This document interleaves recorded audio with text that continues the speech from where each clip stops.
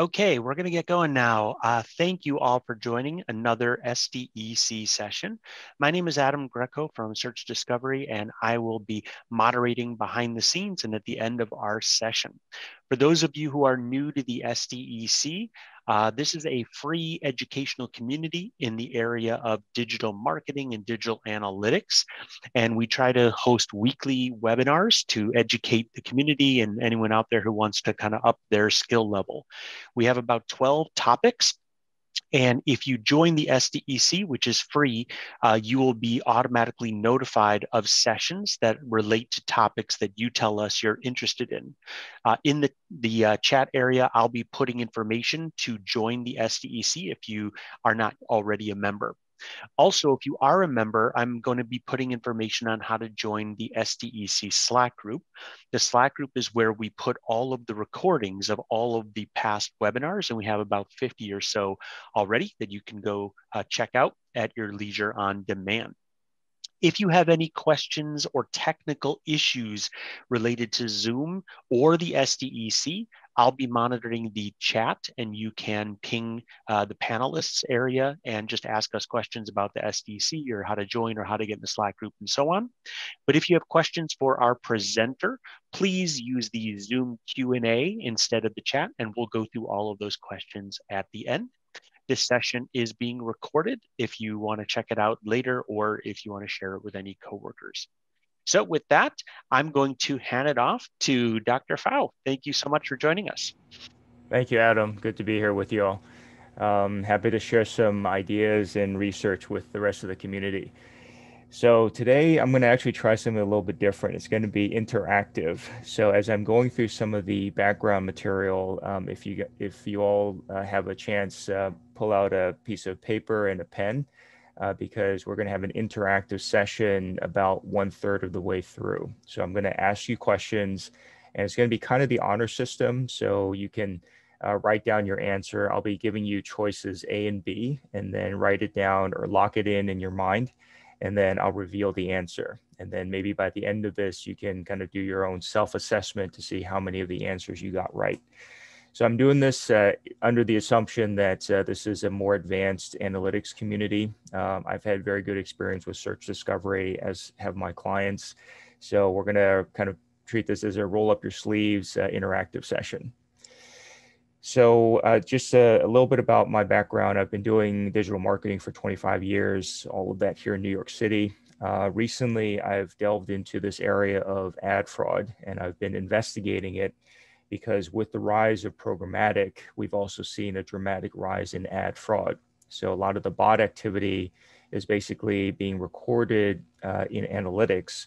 And unless you know how to clean up that bot activity, you're going to be optimizing for incorrect analytics. So for example, if the bots are generating a lot of clicks and those clicks make the CTRs look really attractive, you might end up accidentally sending more money to the bad guys. And we definitely don't want that to happen. So that's why we're studying fraud, and we're going to look at how we can detect fraud using Google Analytics, and then also look a little bit beyond Google Analytics. So just as a quick refresher, obviously everyone knows about ad fraud and basically what it is. It's ad impressions shown to bots and not to humans. And this involves both search ads as well as display ads. But in the most simplistic form, it's basically when a web page loads, the ads load. Unfortunately, the page was caused to load by a bot and not a human visiting. And the reason we see a dramatic increase in fraud in recent years is because we've kind of removed the physical constraints of the physical world. So on the left-hand side, you see this kind of comical picture of a lot of billboards by the side of the road, but there's only so many you can stick by the side of the highway.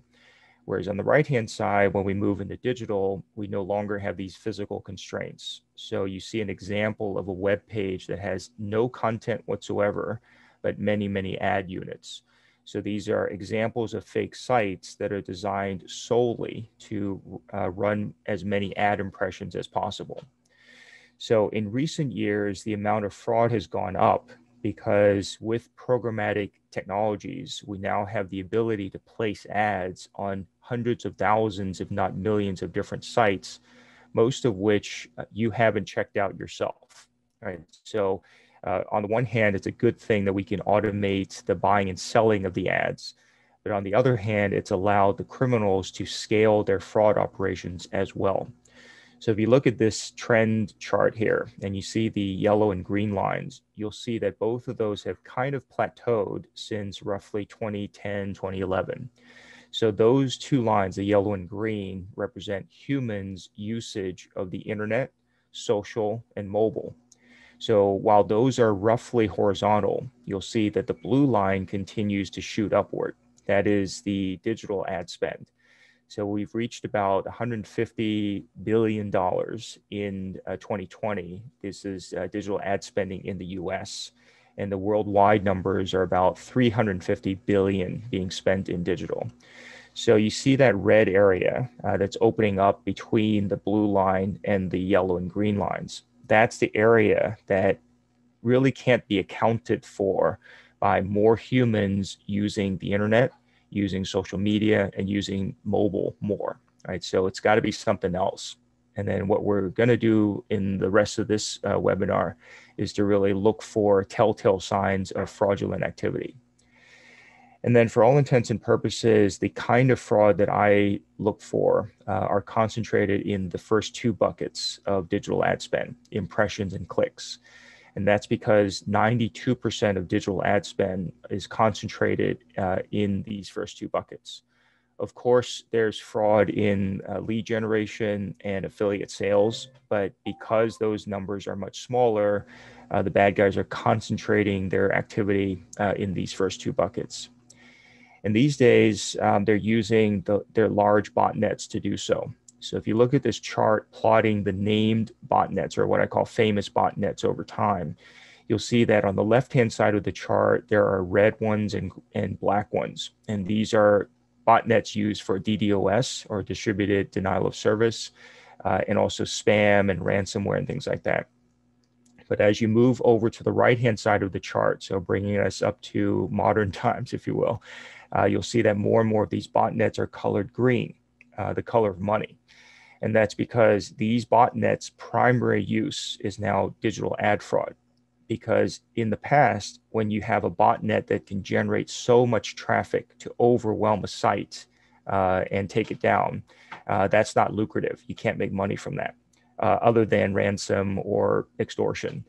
But now if you point that same traffic fire hose from these botnets to sites that have ad tech on them, you can now generate an enormous amount of traffic and generate an enormous amount of ad revenue. So that's why these botnets are now primarily used for ad fraud purposes, and that's why they're colored green. But even while all this is happening, the trade associations have typically downplayed ad fraud and said their programs are keeping it under control, or you'll see in the middle tag says IVT is 1.4%. But as we'll look at some of the analytics together, you'll realize that there's still a lot of fraud that's not caught by IVT detection. IVT stands for invalid traffic detection. So basically, as analytics professionals, it's our job and it's our opportunity to help find the fraud, even if the marketers may not like to hear about it. Right. So let's get into a little bit more of the evidence. So this is a cartoon I drew, not me personally, but I had drawn in 2017, and I think it still applies. I just had to change the year on here. So a lot of the marketers would prefer not to hear about ad fraud. The ad tech providers, the ad exchanges would prefer not to talk about ad fraud.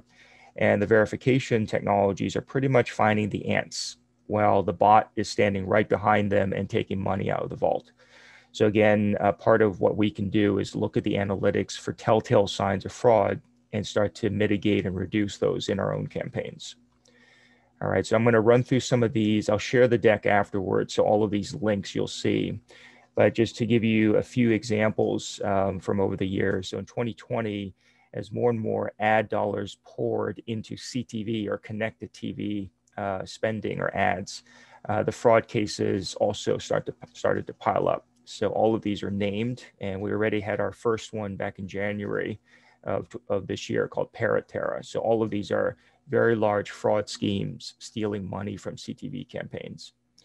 And there's also a rampant amount of fraud in mobile apps. So not only are there fake mobile apps designed solely to load ad impressions, you combine that with fake devices. So these are mobile emulators that pretend to be mobile devices that can load dozens of apps and run them or play them continuously to generate ad impressions. So the scale of ad fraud in mobile is still very, very large. And then finally, you've probably come across these things, the malvertising attacks, where you might be visiting a mainstream site like New York Times or Wall Street Journal, but then you get a pop-up that says you've won a gift card from T-Mobile or Walmart, click here. So these are malware redirects or malvertising redirects that take people to a site like a malicious site where they ultimately get compromised. And the reason the hackers do that is so that when they get malware on your device, they can actually start to commit ad fraud. So for example, if there's malicious code or a malicious app installed on your device and you don't know it's there, it can continuously load ads in the background so that they can make money through ad fraud, right? So the moral of the story is that overall fraud is much more than just bots or IVT. So if you're using a bot detection vendor or an IVT detection vendor, they're probably going to catch the 1%, right? That's the bot fraud. But there's other forms of fraud that are not technically bots hitting a web page. And those are typically missed or not measured by these fraud detection technologies. So as an example, the alarm clock app is loading lots and lots of ads in the background. That's not going to be picked up by standard IVT detection technologies. Or there are various things that a website can do to cheat. For example, ad stacking a whole bunch of ads on top of each other. Pixel stuffing, where they're stuffing all the ads in 1x1 size windows or 0x0 size windows so you can't see it. Or pop unders or pop overs. So all of these forms of fraud are not typically accounted for by bot detection technologies. So in some cases like this one, there could be nearly 60 times more fraud that's not caught by standard bot detection technologies. And that's why we see this rise in ad spending, because the number of ads available to be purchased continues to go up, even though the yellow and green lines are relatively plateaued. So this next section, we're going to actually get into finding fraud with Google Analytics. This is right before the interactive session, but let me ask the group whether you all are using hourly reports in Google Analytics. If not, that's fine. I'm going to show you how I do it. So a lot of the people who use Google Analytics, they're seeing what I'm going to call rolled up data. So basically, there's only three selections: day, week, and month. So when you get a daily chart like this, basically, what can you tell? To me, I really can't tell too much other than how much traffic I got or how many users in this case, right? So rolled up data is very limited in terms of the insights that you can get from it. The second example would be averaged data, right? So in this case, you see a typical screenshot from Google Analytics. You'll see the number of users, then you'll see the sessions, the bounce rate, the pages per session, things like that. So those are all rolled up to each line item. But again, what can you do with this data? To me, not that much. So have a look at this next chart. What can you actually tell from this? So I know you can't respond other than through chat, but just have a closer look. Look at the pages per session, look at the average session duration, and then look at the bounce rate. And then finally, on the right-hand side, look at the operating system for each of these 4 different referral sources. So I'll let you sit with that for just a minute. And then finally, when we are able to select the hourly option, we're able to see the patterns in the colored lines. And what you'll notice is that for each of the 3 days, November 11th, November 12th, and November 13th, each of the lines has roughly the same shape. And you can see the volume actually go down to much smaller right before the day ticks over to the next day. So you'll see that these 4 lines representing 4 different referrers have basically the same shape, which is abnormal. So let me show you how I go about selecting the hourly charts. So typically hourly charts are not available in the acquisition tab. That choice is simply not available. So what you have to do is actually go manually create segments. So I'm sure some of you already know how to do this, and then I'll share the deck later. So for some of you who are new to the analytics, you can actually have these step-by-step ways of creating segments. But basically what I do is I create a segment for each of those referring sources. Okay. So you can see I've created the 4 segments, and then you actually go into the audience overview, and then you apply those segments. And that's how we get a view like this.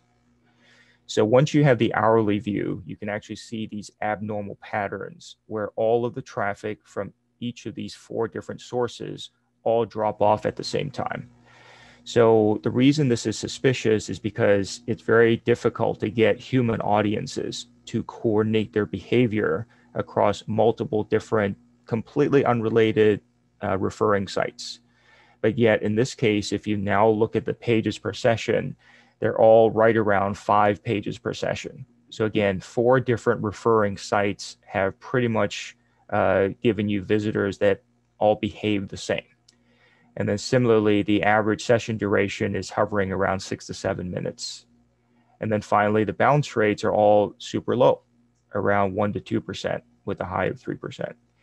And then the last thing on the right-hand side, you'll see that all of these visitors, 98 to 99% of them are Android. So do any of you think that this is a normal set of users visiting your website? Hopefully you understand that this is not normal and you would look into something like this. So human audiences really cannot coordinate their behavior like this, but it's extremely simple for botnets to change their behavior in the same way or behave in exactly the same way. So what I use this to illustrate is the behavior of botnets. So each of these 4 sites are buying traffic from the same botnet, and the botnet is tuned to behave in the same way. So generate 5 page views per session and then leave. Stay on the site an average of 5 to 6 minutes and then leave. And then in doing so, they're able to tune the bounce rates down to very low. So if you're an analytics professional that's not on the lookout for bot activity, you'll say, wow, my bounce rates are so low. It's awesome, right? But it's actually because of bot activity, not because humans really wanted to stay on your site. And then furthermore, if you see all these visitors are coming from Android.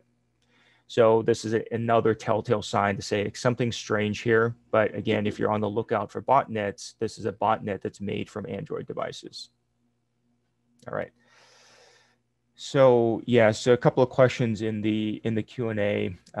Yeah, you should really check the referral traffic coming into your site, but pull out the ones that have dramatic changes. Like all of a sudden, there's a dramatic amount of traffic coming from a particular source.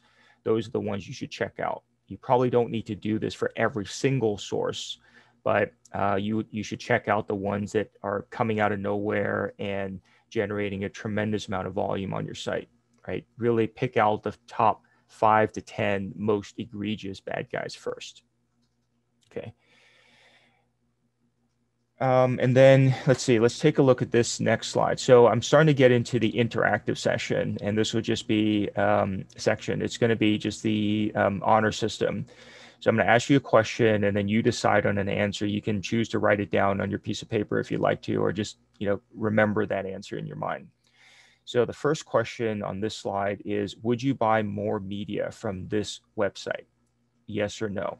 And what we're looking for, again, this is a screenshot from Google Analytics, is the sessions. So you can notice there's about 102,000 sessions in the left-hand side, and it all drops down to 0 sessions. And then right below that, you'll see a plot of the goal events. So I'll give you a second to think about this. Would you buy more media from this site? Yes or no? Okay, lock in your answer.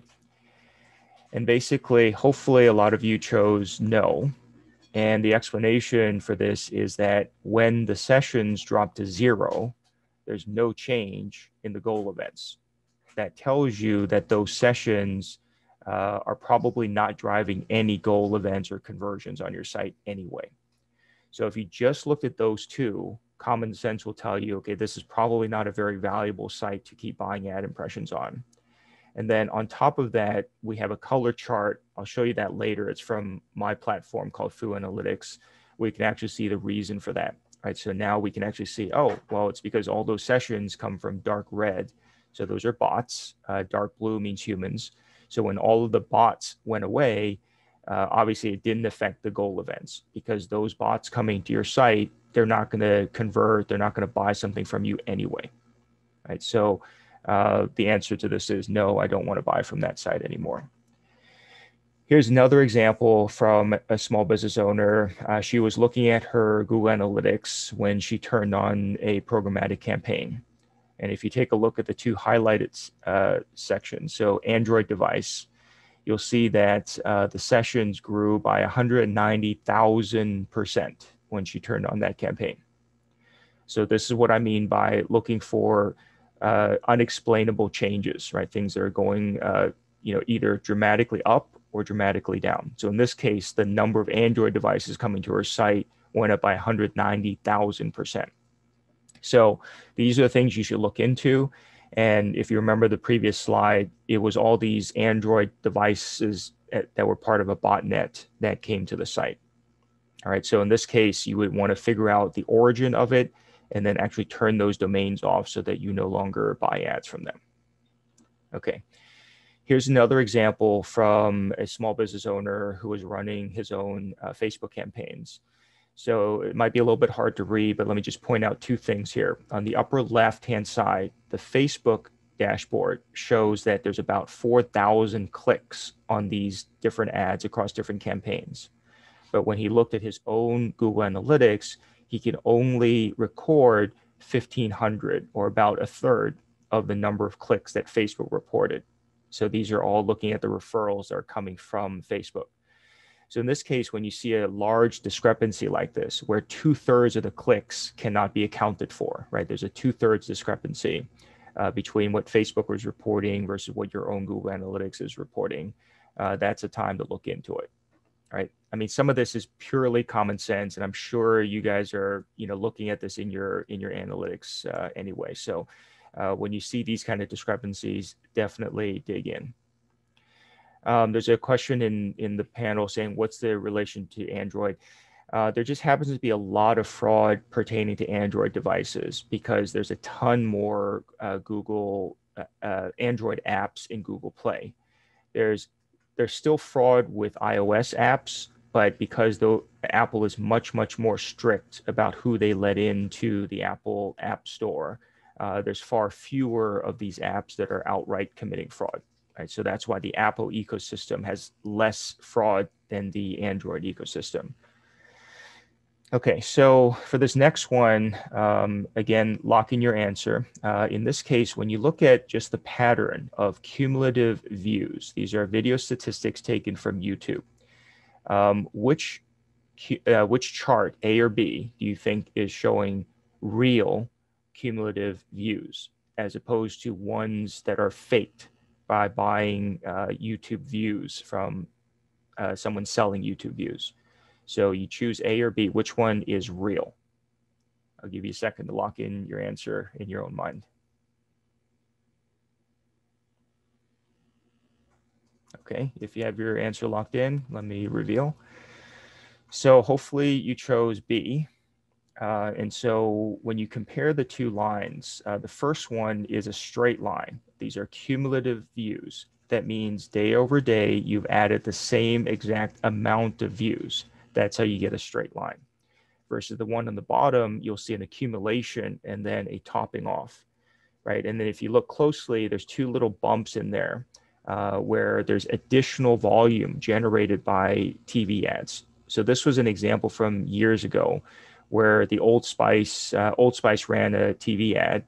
And when they ran the TV ad, then people came online to search for that same ad because they wanted to watch it over. So in that curve, you'll see two additional bumps in the cumulative curve, and then you see it's supported by the spike in volume on those two occasions. Whereas the one on the top, it's pretty much pretty much a straight line, which means the same quantity of views was added for each time period. So that's a telltale sign of purchased views, because the way you go out and buy views for your YouTube video is, I want to buy 100,000 views per day. And then those add up. So you're adding the same amount every day, and that's what generates a straight line in the cumulative views. So then you can also take a look at this one. You can now hopefully tell which YouTube videos are supported by fake views versus ones that are real. Okay, so in this case, it's perfectly straight line.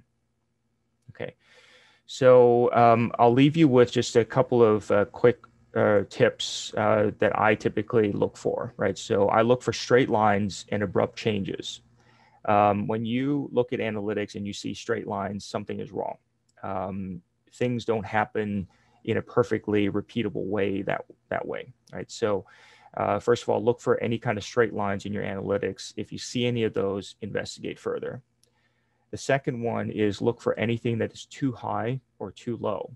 So for example, if you see referral sources that have 100% bounce rates, okay, check into it. Something's wrong with that.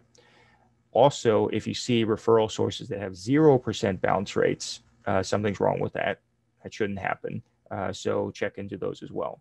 So again, you don't have to boil the ocean. Look for the things that are clearly strange, and those are the ones you kind of dig into. And then finally, the third tip comes from my study of botnets. So a person who, like a bot master who's maintaining a botnet, can easily issue a command to tell the bots to all click on the same place or all stay on the same page for X period of time or whatever.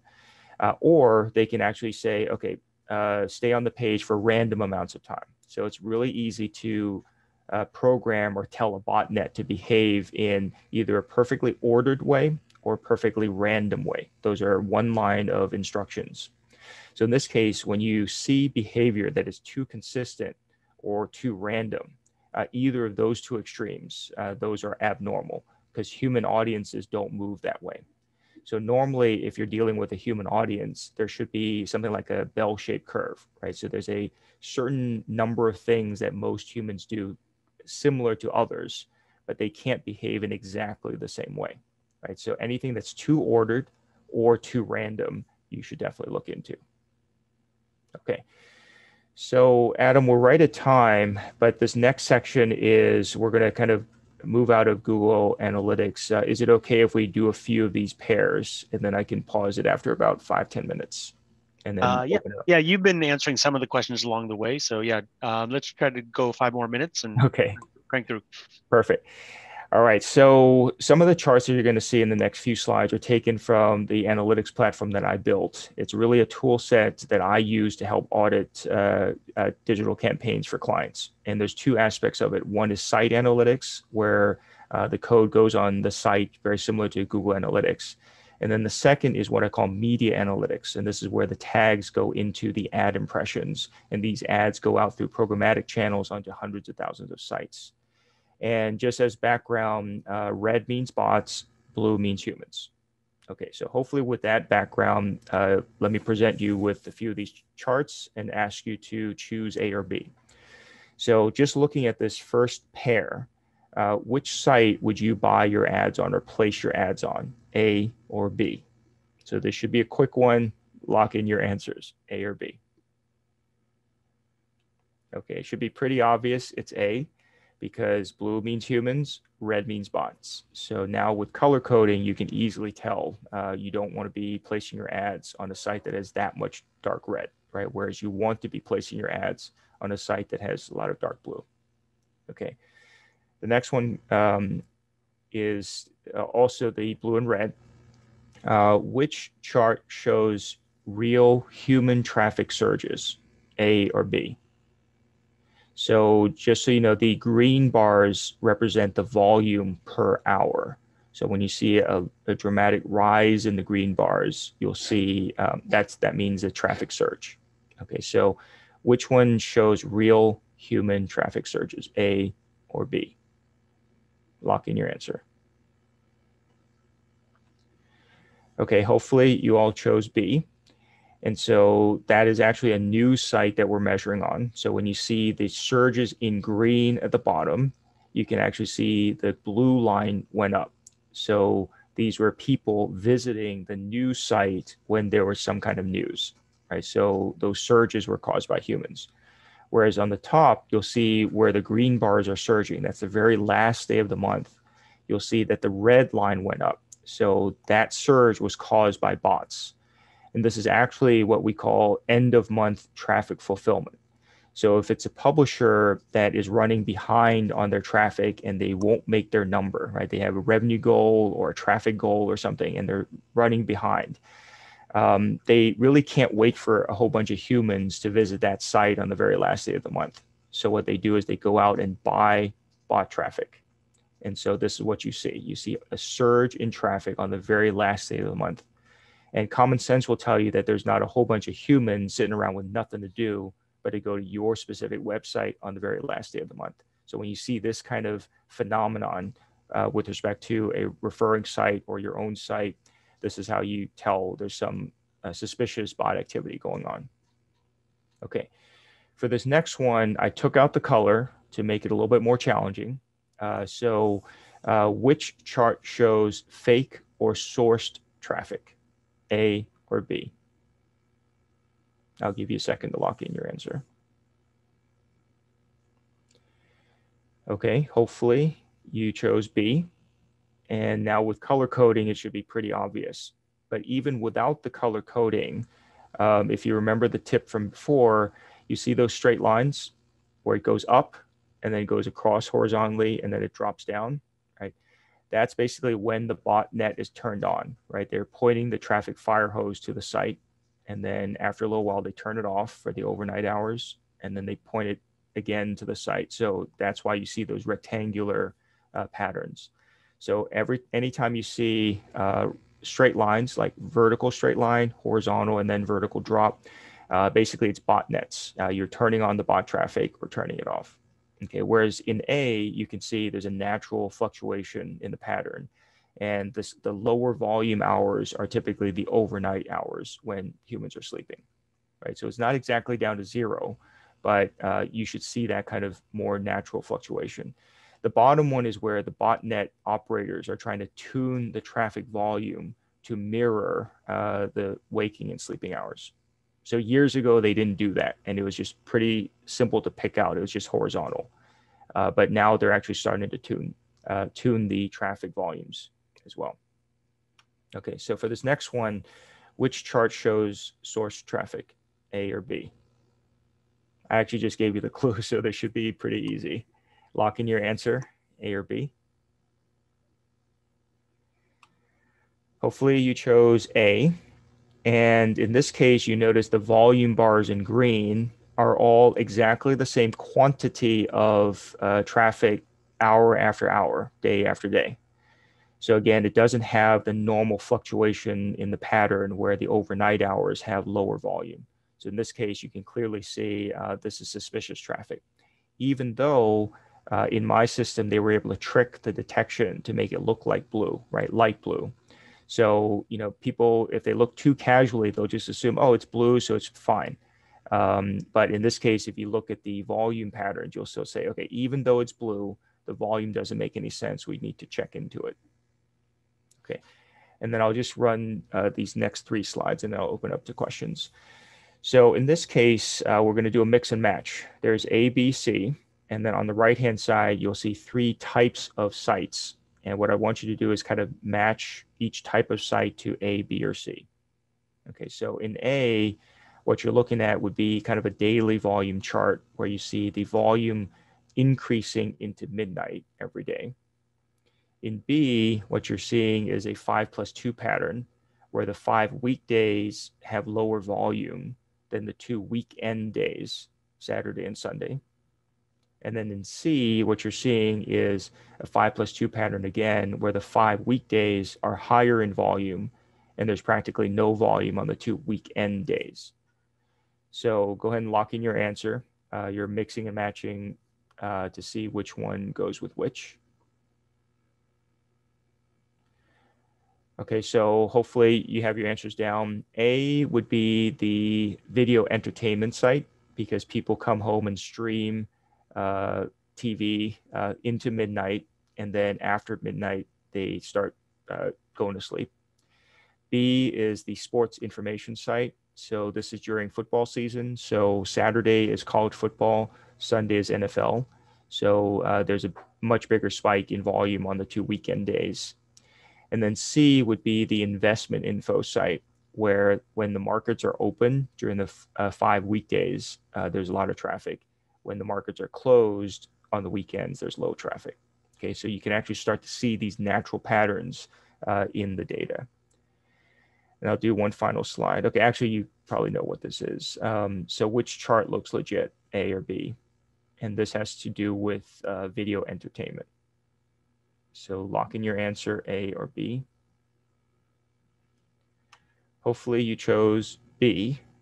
And basically you ask yourself, when do humans watch Roku?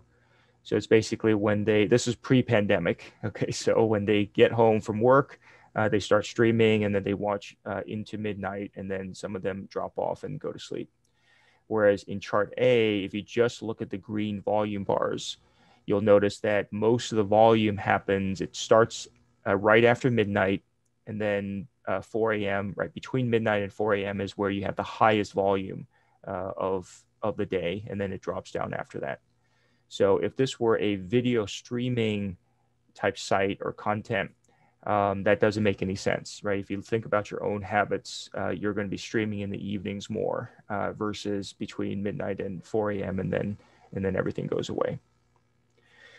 All right, so Adam, I'll leave it here. There's a ton more slides. I'll share it in the Slack, or Adam will share it in the Slack, so anyone who wants to take a look at this further can look at this. But let me get to some of the questions, or maybe Adam, you can help me pick out some of the questions I should answer. Yeah, some of these you may have touched on. So if Okay. you've already covered it, just let me know. So first one I've got here is regarding ad fraud and the general ineffectiveness of programmatic advertising. What do you think of the recent book by Tim Huang? Do you have an opinion on it? Yeah, it's perfectly parallel to what we saw in the financial crisis in 2008. So basically, at the time, the ratings agencies like Moody's were bundling junk bonds or junk mortgages into, higher rated mortgages and selling the bundle. So it made it look like they were higher rated.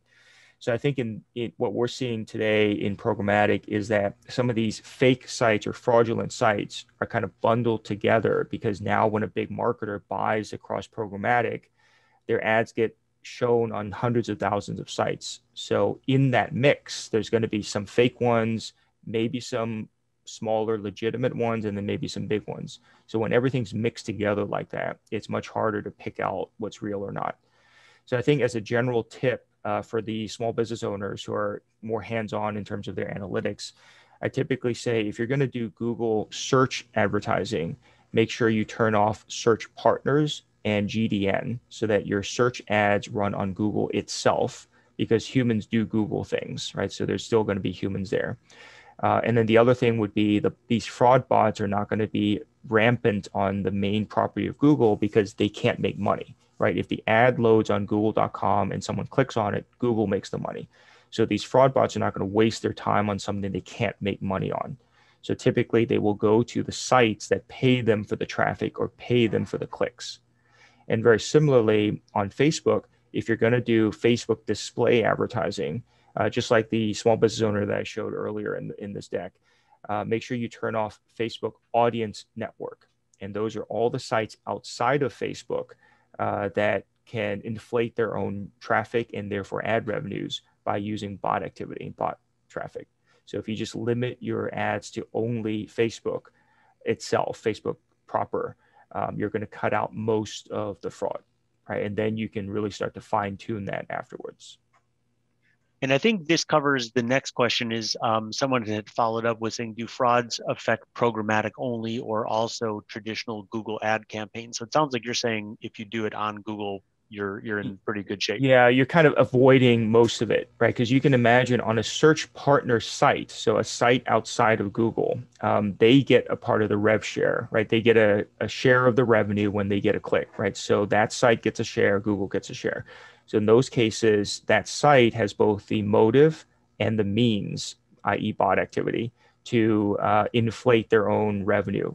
So they can buy bot traffic and say bots will need to click on those search ads in order for them to earn the CPC. So because they can do that, that's the motive and the means. They can use the botnets to do that. But if you're limiting it onto Google itself, google.com itself, you're going to be not exposed to this rampant fraud done by bots. Yeah, we just had another one come in. Is Mhm. it safe to assume that Google shopping ads are not as susceptible versus affiliates? That's a good question. I hadn't thought about that too much, but just know that there's a lot of cookie stuffing and affiliate fraud going on, where when a human visits a particular web page, if the site is unscrupulous, they're going to load a bunch of affiliate pages underneath it, right? Kind of in a pop under or hidden in a 1 by 1 pixel window. So, for example, if they load Macy's.com complete with affiliate codes in the URL, they would have done cookie stuffing so that that whenever that user buys something from Macy's.com, whoever did the cookie stuffing will actually earn the affiliate rev share fraudulently. So still be on the lookout for that. I think shopping ads, again, if they're shown on Google itself, the fraud bots won't have a financial motive to click on those. So I think those will be a little bit better than affiliate type fraud elsewhere. Okay. One question was related when you were talking about malvertising traffic. Do we need to check on all outgoing traffic from specific pages or screens to identify the site or app frauds? Malvertising is a little bit of a different issue. So malvertising is highly, highly specific. So very often, even the publisher themselves won't see it happening. And that's because the malvertising perpetrators will actually target either down to the device or a specific type of device. So they'll see it's an iOS device. So then they're going to attempt malware exploits designed for iOS versus if they see it's an Android device, they're going to attempt different malware exploits for Android. And then these malware writers are actually advanced enough to not trigger their malicious code unless they see some kind of human interaction, right? So if they see motion and orientation on the device, then they'll trigger. So it's actually very hard for even a researcher or a malware researcher to even reproduce those. So in those cases, it's almost think of those as surgical attacks. But yes, they're going to divert a portion of your visitors off to some other site. I'm not sure you can see all the outbound and where they land, but if you can see that, it would be good to check to see if there's a large quantity of it, because you really don't want a large quantity of those clicks leaving your site and going to malicious domains. Okay. So we got a couple more questions. I think we probably just have time for one more. Thomas asks, I understand those fraudsters who are generating impressions and fake clicks on fake websites to get money, but what about those bots, non-official crawlers who are clicking your ads on some pretty known websites like New York Times or even Facebook? How are they profiting from your campaigns? That's actually kind of strange, right? If your search ad or your display ad is running on New York Times, then that would be more like a malicious thing where they're trying to drain your budgets. To me, I don't see that as a widespread use of botnets. I do see that these bots will simply go to the sites that pay them for traffic. So I think it might be, unless you're seeing like a very, very high click-through rate, um, if it's somewhere 5% or less, I think it's going to be, it's rare to see that kind of bot attack that is meant to drain your budgets. But again, I'm happy to go into more depth with you afterwards. Okay. One last quick one. Once we do find fraud bots using analytics, should we advise our IT department to try to block that type of traffic, or is that Is that even helpful? What's the next Yeah, action? so I think if you're a site owner and you're a publisher, some of the bot traffic coming to your site, unless you're running ads on your own site, right? So if you're an e-commerce site or you're a publisher, unless you're buying the bot traffic, there shouldn't be an overwhelming amount of bots, right? So when I look at mainstream publisher sites like Hearst or Condé Nast or Meredith, they don't have a large amount of bots on their site. And for the simple reason that if the ad loads on a Hearst website, Hearst makes the money, right? So these fraud bots are also not going to waste their time causing a whole bunch of ads to load there. So that might be a more unique case or rare case. And again, we can go into a little bit more detail afterwards. Okay, cool. Awesome. Well, we are out of time, but thank you so much, everyone, Thank for you. joining. And thank you so much for sharing this amazing content. This is something that a lot of us don't even think about every day that's happening right underneath our noses. So I'll work with you to get the slides, and I'll Okay, provide any other questions. If there's a couple more you want to answer in the Slack group, that'd be great. perfect. I'll see you But on the Slack group. awesome. Well, thanks everyone for All coming, and right. thanks again for presenting. Thanks, everyone. Okay, Have a take good care. night. Thanks.